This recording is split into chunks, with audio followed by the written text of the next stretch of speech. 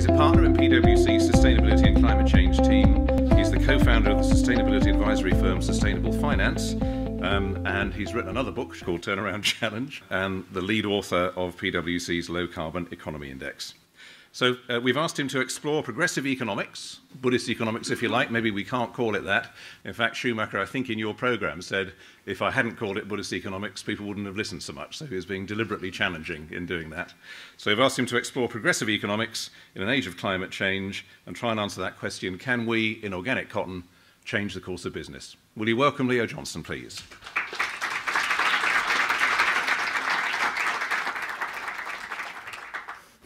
Thank you.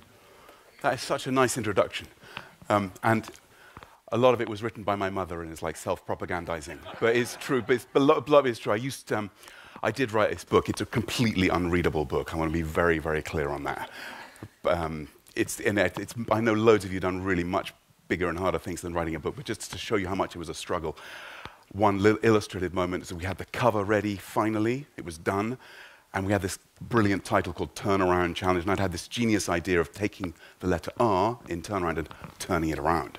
And what I thought was this kind of avant-garde, sexy, Sovietique way. And I showed it to my dad in this very proud son-to-father moment. And he looked at it and he said, yeah, like in Toys R Us. It was very bad. It was all we had to cancel. But look, so ignoring all of that, I have sort of functioned vaguely in some parts of my life as an economist. I used to work at the World Bank as a resource and environmental economist. I know there's like shudders.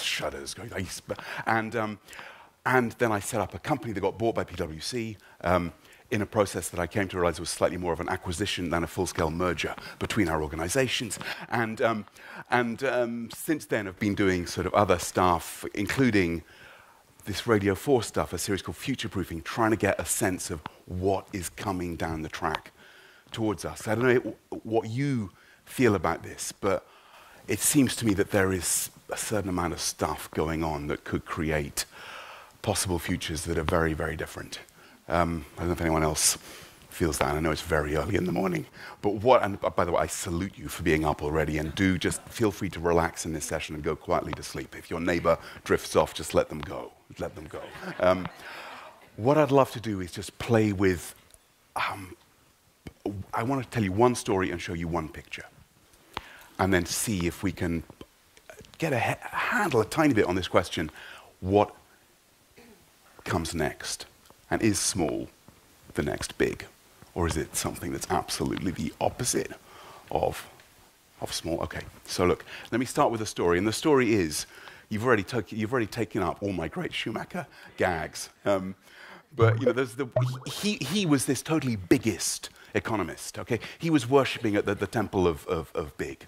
You know, he was the director of the National Coal Board. He'd been at the World Bank, and there was this one moment in his life when he had an epiphany. And he hardly ever talked about this story. It's buried deep in his book, Good Work. But it's this. He, for some reason, really liked England. I don't know why, but Schumacher really liked. Is anyone here from England? Okay. Schumacher really liked the place you are. Okay, fine. And he went over, and as World War II broke out, he was in England. And you know, as relationships got increasingly tense between the two countries, the British basically made this decision to round up potential enemies and to put them in farms. And so Schumacher, this economist, was put on a farm.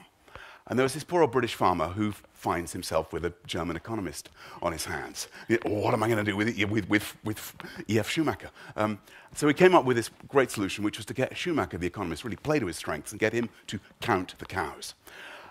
And so that's what Schumacher did. For a lot of the war, his job was to count the cows. And there were 32 cows in the herd. And every day, Schumacher would go out, stand on the side, he would count the cows, and then he would report to the farm. There are 32. It was great. The weeks passed, the months went on. Then one day, Schumacher went down to the field, and as he's there enumerating the animals, he sees an old farmer leaning against the hedge, and the old farmer says to him, "The cows, they're never going to flourish with you counting them like that." Schumacher looks, What do you mean? What on earth are you talking about? He goes back home, goes back to his rooms, ignores it. The next week he goes to count the cows, and there's a cow missing. There's 31. He wanders around, he looks around, he goes to find the farmer, goes on a tour of the land, and there, lying in a ditch, legs up, dead, is cow 32. And it's at that moment that Schumacher had this realization that defined the rest of his career, which turned him from an orthodox economist to a heterodox one, which is, it doesn't work to stand in the field and do long-distance tele-enumeration of the cows. The only way, if you want those cows to thrive, is actually to get up close to them, to look at their eyes, to see how is their sheen on their coat, what is the fur on their tongue. That is the only way you can actually tell if a cow was working. And this was this insight that he had. As Western economies were starting to move from artisanal, rural, small-scale production models to mass production. And I guess what struck me when I read that was we are, and this farmer was on this metaphorical fence between these two, that we are on this metaphorical fence again. We have been living in that world that the old farmer leaning against the hedge was warning about, the world of mass. We've been living in that world of mass, in the city of Henry Ford. And the question is, what is the next mode of production that we're headed towards? Is it Fordism on steroids? The steroids of GM, of synthetic biology? Is that the future that we're going to? Or is it going to be something different? Okay, that's my story. I hope you've all survived that story about a German economist and a dead cow, which I agree is not a great way to begin. What I'd now like to do is to show you one picture, which for me kind of could encapsulate this.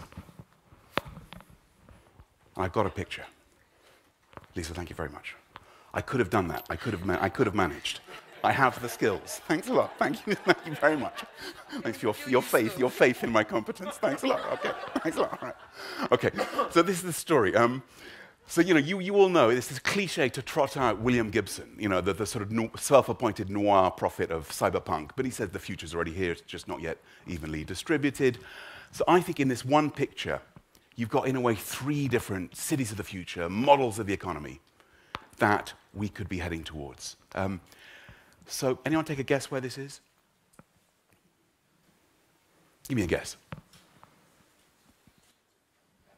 Africa. Yeah. And it's actually Kenya. It's about half an hour from Nairobi, 45 minutes on a bad day. And, okay, so if you were to be sort of interrogating that in terms of worlds, the seeds of possible worlds that could spring up, what do you notice about that picture? What stands out? What information have you got, first of all, about the problems that we might be confronting? What do you notice there? Sorry, say that again. Climate change. Land use change. Yeah, I mean, these are fields that used to be cotton fields. You got an industry in Kenya that doesn't really have very much going on. You got an industry where essentially the fields have failed. The crops have broken. And part of this is, of course, is mass production that de-skilled people, that slathered the land with pesticides, insecticides, herbicides, that initially boosted productivity, then took it down, that wasted the water. Part of it, of course, is climate change. But, one of the syndromes you've got that for Schumacher, and I think for all of us, is going to be the defining problem of the 21st century, is distressed migration. That as the fields have failed, what you've got is a pattern of distressed migration that's taking 200,000 people a day across the world from the broken countryside, where you see them absent right now, to the megacity. And there is a prediction that by 2035, there's going to be 4.9 billion people in Asian and African megacities alone. So this issue of land use change, of the countryside failing and people fleeing to the megacity, it becomes a problem if those megacities also happen to be ones which are low-lying, which are likely to be hit by flooding, and which, on one projection, are going to be leaving 600 million people in those Asian and African megacities with a pretty desperate need to be moving somewhere else. I mean, if you want to find a recipe for electing populist demagogues who want to erect walls, the failure to address this broken countryside is pretty high up, on the list. Okay, so that's, for me, you could call it City 1, which is the city of Henry Ford, which is off screen here, but it's the place that everyone has fled to. And it's Nairobi, and it's Lagos, and it's Kinshasa, and it's Sao Paulo, and it's the city that's crumbling, that's clogged, that's overcrowded, whose systems have started to fail in front of the onslaught of distressed migration. And what that first city, the city of Henry Ford, which is basically the 50 to 70 years that we've all lived in, has then spun off, is of course the recovery mechanism, the response. And that response, you see it in the poster that is proudly up there, Konza, ICT Technopolis Vision 2025 flagship project, which is a $15 billion smart city. This, I think, is a second glimpse into a possible future. Future one is we could be rooted in mass. We could just stay with the broken fields. We could stay with the swamped megacities. We could stay with an economic model that's basically fossil fuel-driven mass production and see how that gets us. City 2 is you move from the city of Henry Ford to the city of Facebook. And that, in a sense, is the city that we've got there. It's the age of the algorithm. So has anyone heard of CRISPR? Yes. Scary. So CRISPR-Cas9, and I did a long interview with Jennifer Doudna, the founder of it, the other week. This is basically like Microsoft search and replace for the splicing of genomes. So if GMOs were a pretty blunt instrument, the scary thing for many about CRISPR is just how fine it is. You can basically single out individual strands, and you can say, I want longer earlobes. You can say, I want my kids to have better twitch muscle so they can throw the javelin. You can splice a flounder gene into a tomato. You can come up at the same time with drought-resistant crops, which they are now trying with certain strands of cotton. What you've got is a city of the future that's coming up where tech can start to unravel a certain number of our assumptions. So a kid being born today, what's their maximum life expectancy? Anyone give me 100? Anyone give me more than 100? 150? 115? Anyone give me more than 115? Okay, so there are those who are saying there's children already born who are going to live to 150. I spent a day the other day with this guy called Aubrey de Grey. Anyone heard of him? Yes? Massive beard. Plan B for Aubrey de Grey is to freeze his head cryogenically in a tank of liquid nitrogen, just so that he can be reconstituted once the science has got better.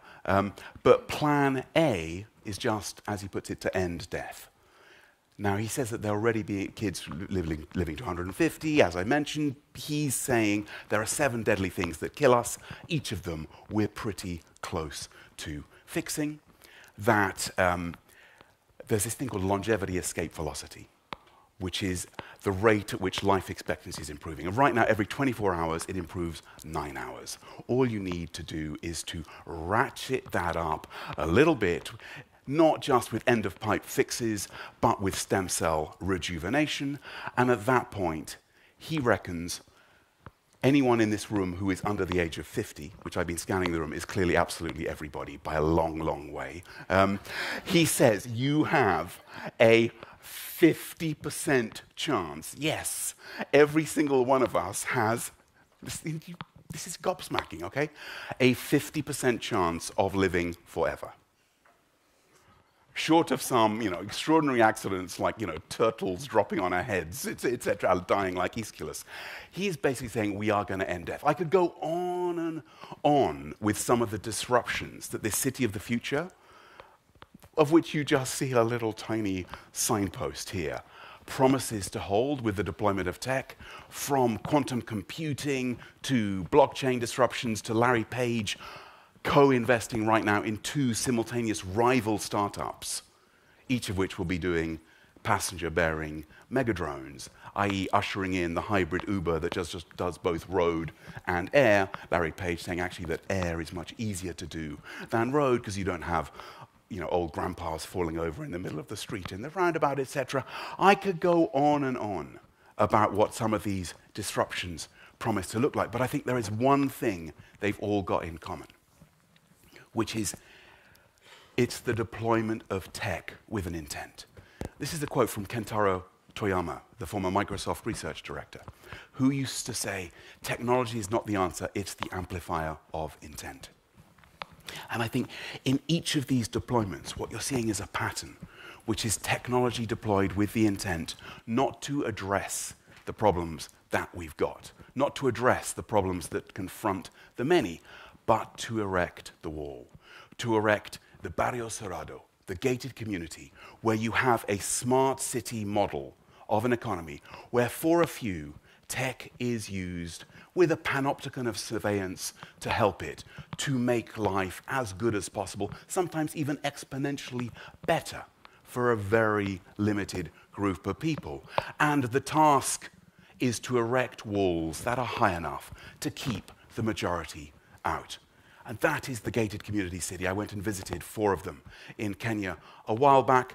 In one of them, built on an old coffee plantation, there's a 12-foot high armed, guarded electric security wall. And I asked, what's happened to the coffee farmers? They said, well, that's all gone, but there is a museum of coffee. There is a museum of coffee we're going to have. So is that the world that we're going to be going into?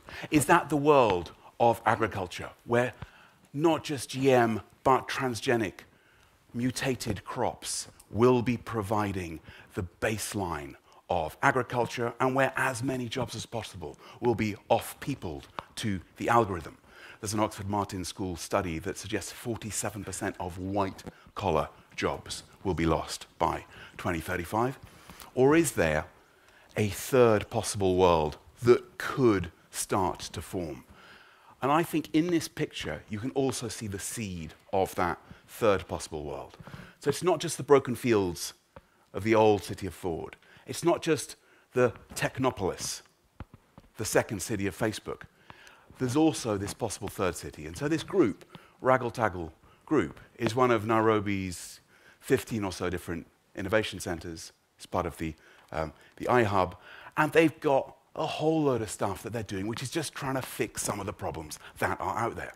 So they're doing stuff on the ovulation of cows. They're doing stuff including linked to the team that came up with M-Pesa.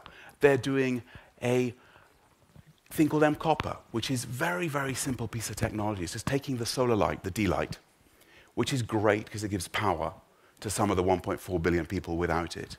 And then by putting a chip in the light, it means that people can afford this thing, which might otherwise cost over $100. Suddenly, with a chip in it, you can turn it on and off remotely, which means that there's no risk of it being nicked, which means that you can then lease it for about 40 or 50 cents a day, way less than people are spending on kerosene and firewood.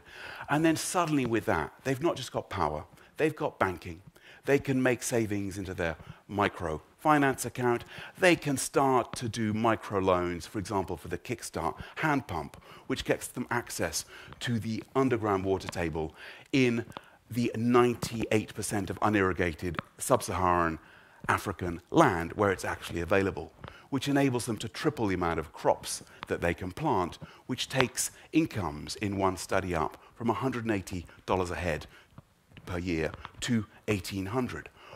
And it's, by the way, something with M-Pesa that the African Cotton Group is already using to help them try to grow their business. What is the point here? if Toyama is right, and it's all about intent, then what you're seeing is the stuff that could start to make this economy work has got solving the problems that we've got at its core. And the big question, Liesl, to get to yours, then is, well, what does solving a problem look like? Does solving a problem look like increasing efficiency? Because if that is how we define the problem, then of course we will come up with solutions designed to increase efficiency. Or does solving a problem look like promoting well-being? Does solving a problem look like putting something with people and an ecosystem that's going to be there for the long term right at its heart, and coming up with the solutions that are going to work for that? And if that is the model, then what you're starting to see is that there is no giantist solution. There is no one quick fix solution. But what it looks like is a series of highly small, highly resonant initiatives that are rooted in the local. I guess what was so great was in listening to your introduction, Liesl, and to the range of the people here. For me, there is the small, there's the big, neither of them work. The thing that works for me is the massive small. The massive small is when you have a small that is done that is actually rooted in the local, in an understanding of the local and what the real needs are of that specific condition. And then what resonates will replicate. And if you've got the people here who can know what's going to work and then know exactly what to take, exactly what to spread, exactly what to replicate, it may look like the task is enormous, but you've got exactly the conditions to make it ripple out and grow. I will end with a quote from that great philosopher, Marilyn Monroe, who said, "Sometimes good things fall apart so that better things can fall into place." I think we've had the century of Henry Ford, and of course it was a good thing. It lifted hundreds of millions of people out of poverty, but it started to fall apart. It started to have greater problems than it's got benefits. Is something better going to fall into place? I think something worse could fall into place if what we move to is just the city where we are ruled by algorithms. But I think there is the possibility of something better falling into place, and it will be the sum of the type of stuff that you're all doing. To any of you who are still conscious, thank you very much indeed for having me. Thank you. Thank you.